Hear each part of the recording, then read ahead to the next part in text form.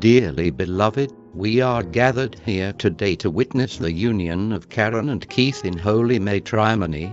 Keith, do you take Karen to be your lawfully wedded wife? Of course I do. I mean, who wouldn't want to marry this lovely lady? And Karen, do you take Keith to be your lawfully wedded husband? Well, obviously, it's about time. Great.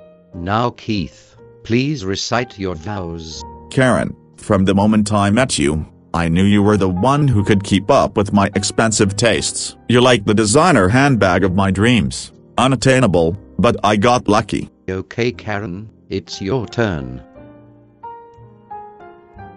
Keith, you're the only one who can truly appreciate my unparalleled sense of style and my extensive collection of shoes.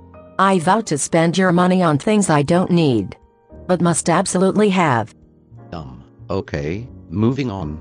Keith, do you promise to always let Karen have the last word?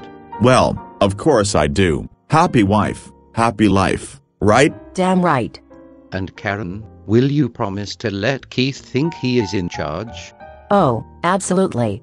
I'll let him believe he's the king of the castle, as long as I get a walk-in closet of my dreams. Ha ha ha ha ha. That was really funny, Mommy. Okay, I now pronounce you. Wait, don't forget the part about the joint bank account. Ugh, I now pronounce you husband and wife. You may now update your Facebook relationship status, and you may also join your bank accounts. Heck yeah. We got a new dad. Our entitled family is complete yet again. Yay yay yay yay yay yay yay yay yay yay yay. I need a strong brandy after all that.